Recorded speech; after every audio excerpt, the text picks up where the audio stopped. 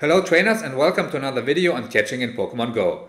If you've been around in the PvP community for a while, there's a statement you probably heard at least once. Chances are you also go by the principle yourself, and that is, when you and your opponent have different fast move lengths and you throw your charge move with good timing, your charge move cannot be caught. Today we'll talk about why that is a dangerous half-truth and also everything else you need to know about catching with different fast move lengths. Let's start with the basics. What exactly do you have to consider in a battle between Pokemon with different fast move lengths? And first, the good news is the core concepts remain the same. You want to recognize whether you can throw a threatening charge move before your opponent, and when that is the case, you also want to recognize a window of opportunity where you can do that. The key difference is that in addition to determining when you can throw before your opponent, you also want to throw with good timing in relation to your opponent's fast move. And what exactly do I mean by good timing here? There are already plenty of good guides on charge move timing out there, so we won't be covering that in detail today. However, just as a super quick summary, you don't want to throw on alignment unless you have to. Cases where you might have to throw on alignment are, for example, when you want to throw on charge move priority, and whenever possible you want to throw one turn before alignment. If you're unsure what I mean by alignment here or how to achieve that good timing, I definitely recommend checking out a guide on charge move timing first, because not only will it help you understand the concepts we'll talk about in this video, but also it's a super important skill to master to become a better battler. I'll be linking one of those guides in the description. So, what does this additional component of charge move timing mean for catching? And the first thing what this does, it limits your options. Especially if you're in the position that you have the longer fast move, often you have very few viable options if you want to avoid throwing with bad timing. In many cases you only have two or even one viable option. And as an example for this, let's take a look at the matchup Umbreon against Gligar from the perspective of Umbreon. When do you want to throw your first foul play? You don't want to throw your first foul play immediately, because that would be poor timing. And most likely the Gligar will throw its first charge move after 7 wing attacks, so while you are doing your 5th snarl. So you'll want to throw your first foul play sometime after that typically. So what are the possible timings here? You don't want to throw immediately, because that would be poor timing. You also don't want to throw after 2 snarls for the same reason. You could throw after 3 snarls, however that would put you over 100 energy, so typically you also want to avoid that. Which means your only really good option here to throw your foul play would be after 1 snarl, after the first charge move of the Gligar. And this is the case in very many matchups with different fast move lengths. Often, especially for the Pokemon with a 3-turn move, there's only one viable option. What exactly does this mean for catching? Does this mean it's easier to catch against 3-turn moves? And on one hand, it's absolutely true that the prediction part does become easier. However, on the technical side, you have to keep in mind that you and your opponent finish your fast moves at different times, and that is something you have to account for with potential catch attempts. And that leads us to the second part of catching moves, the timing. To understand why the timing of charge move is so important, we need to talk a bit about game mechanics first. Whenever you do a fast move, you are locked into the animation of that fast move for its duration. During the animation you are free to try to make a swap or throw a charge move, however it won't take effect until after the fast move is completed. Which leads us back to the statement, if a charge move is thrown with good timing, it cannot be caught. It is true if you keep doing fast moves. So for example, if you're in the position of the Umbreon, you do 1 snarl and then throw your foul play, and if the Gligar does 2 wing attacks, when you throw your foul play, the Gligar should be locked into its 2nd wing attack. So, why did I call the statement a half-truth? From what I just said, it sounds like it's completely true. And the thing here is the statement has a very important condition. And even though it may sound very obvious, it's something that a lot of players seem to forget sometimes, because you are only locked into another fast move if you actually do another fast move. And if you don't, this opens up a lot of possibilities. So, what do you do if you're in the position of the Gligar and you want to make a catch attempt? You make the prediction that the Umbreon will throw its foul play after 1 snarl. You obviously can't make the catch attempt after 2 wing attacks, because then you are locked into the wing attack when the Umbreon predictably throws its foul play. You also don't want to make the catch attempt immediately, because that gives the Umbreon 1.5 seconds of reaction time to react to the catch attempt. The obvious answer would be just do 1 wing attack and then make the catch attempt. Is this a good strategy? If you paid attention, you'll notice you make the catch attempt 1 turn or half a second before your opponent finishes their fast move, so which theoretically gives them half a second of reaction time. So at first glance, this might sound like a lot. However, in many cases, a catch attempt like this can still work. And this is because two reasons mainly: reaction times and anticipation. Let's start with reaction times. If you look up statistics about reaction times, you'll find that the typical reaction time is somewhere around 0.2 seconds. This makes it sound like, okay, 0.5 seconds is more than enough to make a good reaction. However, for multiple reasons in Pokemon Go, often that time is not enough. And first of all, one reason is that you don't really get a full half second. Latency is a thing which in many cases already reduces reaction time to 0.4 seconds. Also, the 0.2 seconds average is achieved in situations where you're fully focused on awaiting an unambiguous signal. So for example, you're watching a red light and you know that light at some point will turn green and it can't turn orange or something like that instead. There are multiple differences in Pokemon Go. First of all, often you are not fully focused on anticipating a catch attempt. You might be focusing on something else, like keeping track of the counts. So if you're not fully focused on something, this already increases your reaction time. The next thing is that even if you do pay attention, your brain needs time to process what you are seeing on the screen, because you need to distinguish, is my opponent making a catch attempt or are they doing another fast move? And processing that and making sure, okay, what am I seeing here? Is this really another fast move or is this a swap? This takes additional time. And if you add all of this together, suddenly 0.5 or 0.4 seconds is very little time. And in many cases, it's not enough. Being able to pay attention to potential catch attempt leads us to the second important contributing factor, and that is anticipation. We talked a bit about this in a previous video, however, it cannot be stressed enough how important anticipation is in a fast-paced game like Pokemon Go PvP. If you don't plan ahead and anticipate that something like a catch attempt might happen, you won't be making a proper reaction to it the majority of the time. And the thing is that when you are in a neutral or positive matchups, most opponents simply won't anticipate a catch attempt. And even if you are in a situation where a catch attempt is somewhat obvious, a lot of players still need to pay attention to throw with good timing, because even if for experienced players it becomes natural at some point, for many players they have to pay attention. Do I throw the charge move now? Do I have to do another fast move? It can be pretty difficult, and then it becomes difficult also to pay attention to both good timing and a potential catch attempt at the same time. An additional reason why even an anticipated catch attempt might work is that some players simply blindly trust the statement, a charge move with good timing cannot be caught. So while they are still doing the fast move, they might already be tapping on the charge move icon, and then even if they see the catch attempt happening, they can't do anything against the catch attempt anymore. So in summary, making a catch attempt one turn before your opponent finishes a fast move can still work in situations where your opponent doesn't anticipate a catch attempt, which will typically be the case either simply because you are playing against inexperienced players or even against experienced players when you are in a situation where a catch attempt is not obvious. But what do you do when a catch attempt is obvious and you don't want to give your opponent that half second of reaction time? Is there anything you can do to increase your chances of a catch attempt being successful? And this is where finally waiting a turn comes into play. What you can simply do is, when you have the 2-turn move and your opponent has this 3-turn move, you do one fast move, then you wait a turn, then you make the catch attempt. Now you might think, hey, but if I do this, does my opponent still have half a second reaction time because they can see that I'm not attacking?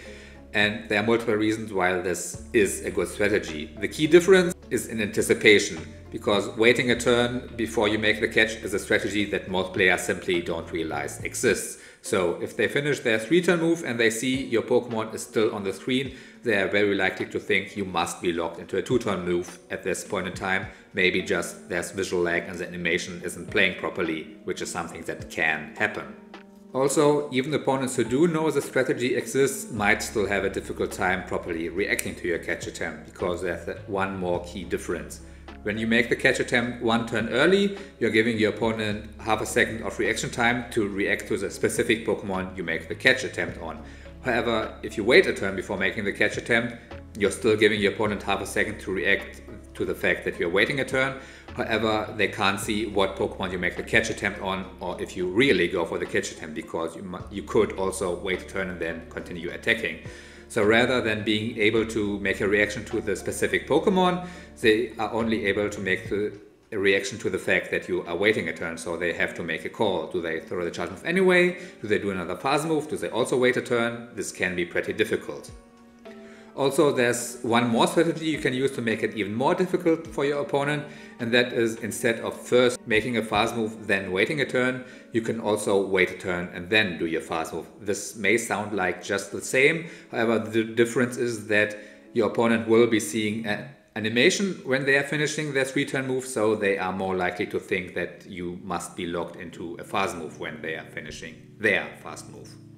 So overall, waiting a turn before your catch attempt is something that can increase your chances of a catch attempt being successful by quite a lot, especially when you're playing against high-level opponents, and also especially in the situations where a catch attempt is obvious. Now you might be wondering, if waiting a turn is so much better, why did we spend so much time talking about making catch attempts 1 turn early? And the thing here is that waiting a turn actually is not strictly better. The difference is that if you make the catch attempt 1 turn early, you can sneak in a fast move on the Pokemon you make the catch attempt on, which is something you can't do if you wait a turn. So this is especially useful if you're making the catch attempt on a Pokemon with a long fast move like Incinerate, also in situations where you really need the sneak. So even if the Pokemon you make the catch attempt on only has a 2-turn move, sometimes that 1 2-turn move of energy advantage can make the difference between outpacing your opponent to a decisive charge move or not.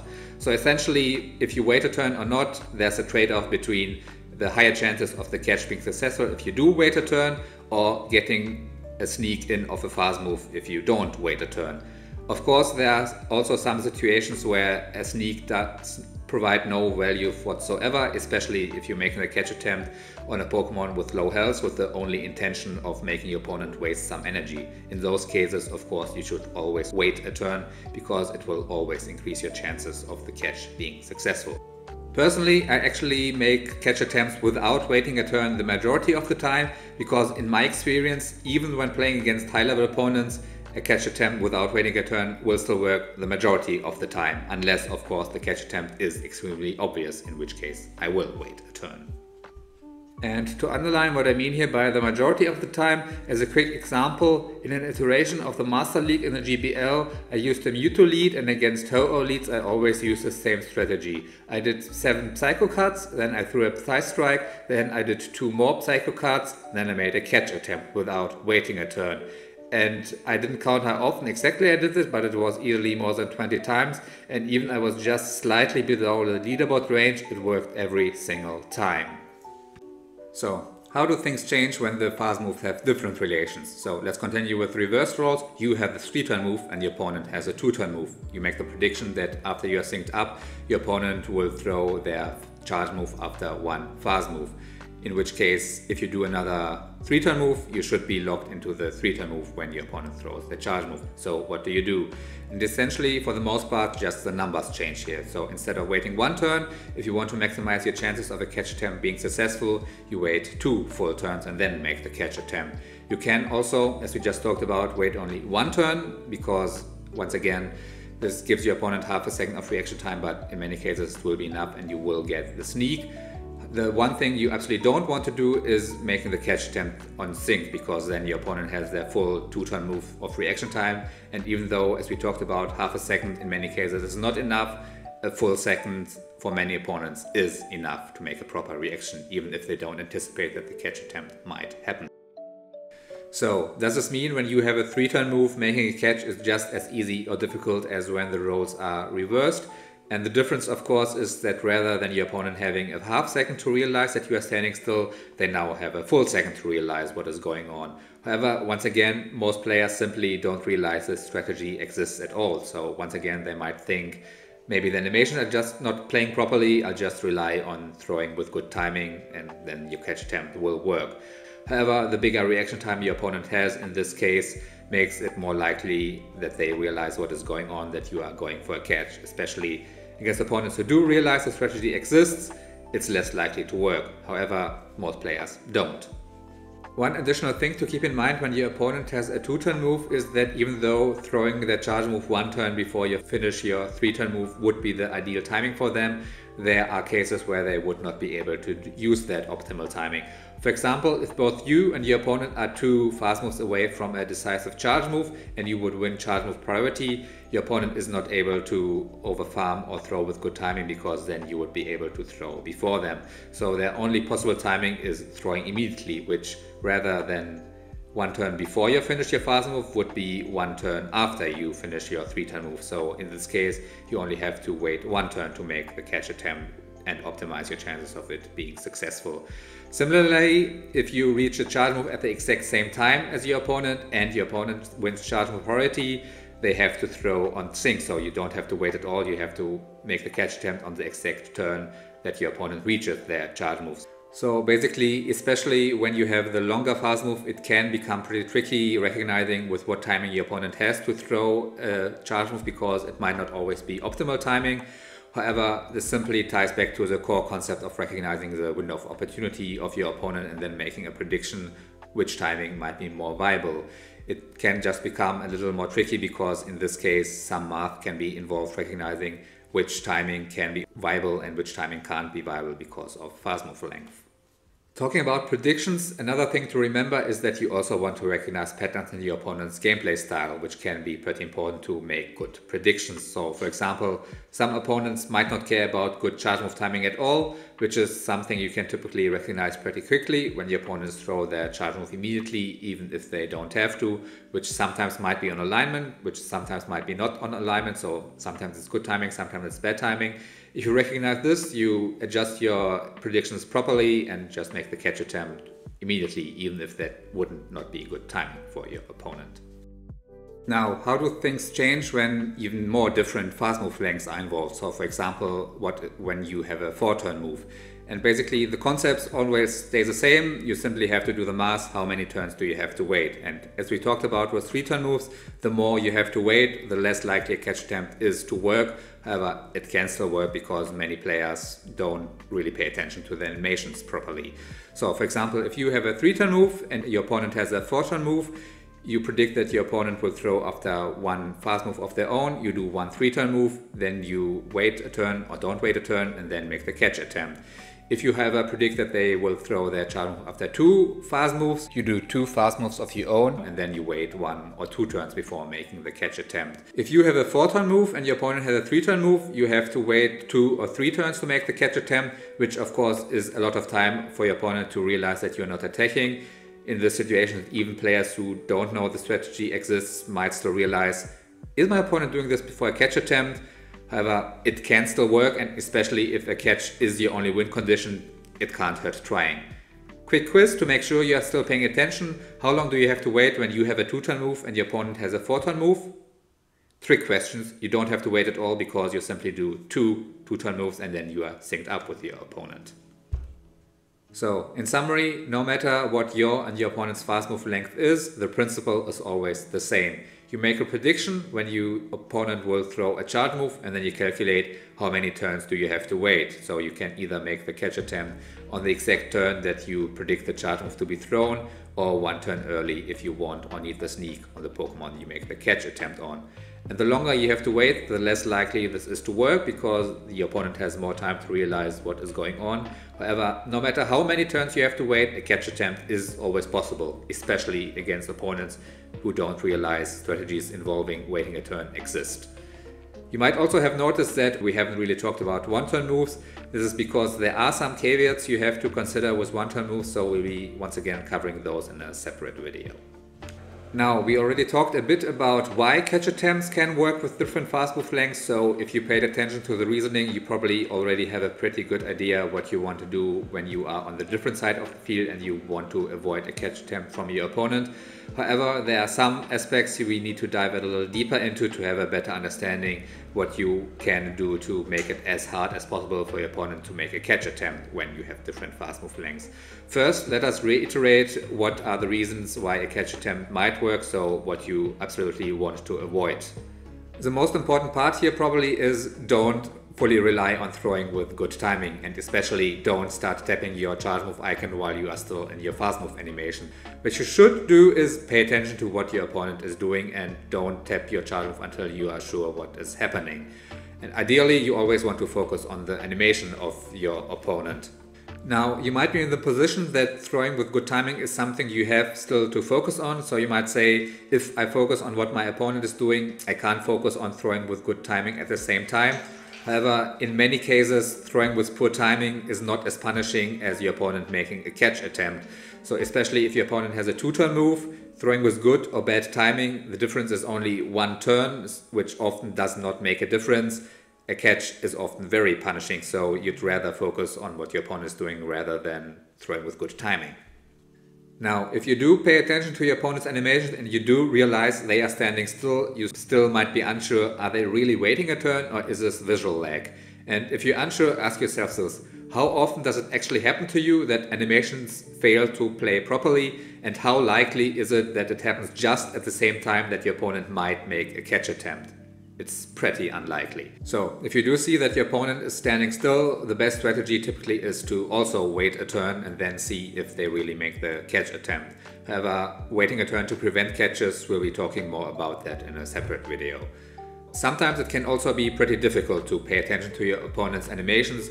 For example, some Pokemon like Gliscor cover so much of the screen that it can be very difficult to see what the opposing Pokemon is doing. Also, some Pokemon, even if they do stop attacking, they don't completely stand still, because every Pokemon has an idle animation, and for some Pokemon it can be very difficult to tell the fast move animation and the idle animation apart. So it takes a lot of practice to be really able to tell all of this apart. And one strategy you can use if you can't really pay attention to animation is that instead you can pay attention to the type icons at the top of the screen, because these are always visible, and also after a swap it takes some time for the new Pokemon to become fully visible on the screen. However, the type icons on top of the screen update immediately. So for example, you can react to the typing and make a proper counter swap much more quickly by paying attention to the type icons. So even if you do see the animation, if you pay attention to the type icon, you can make a better reaction to the specific Pokemon the catch attempt is made on. So if your opponent does make a catch attempt one turn early, paying attention to the type icons is enough to avoid the catch attempt. However, the problem is if your opponent waits a turn to maximize the chances of the catch being successful, if you pay attention to the type icons, this won't avoid the catch, because when you throw the charge move, the previous Pokemon is still on the field. And if you can't pay attention to the animations for one of the reasons I listed, unfortunately there isn't much you can do except make a call or try to pay attention to the animation.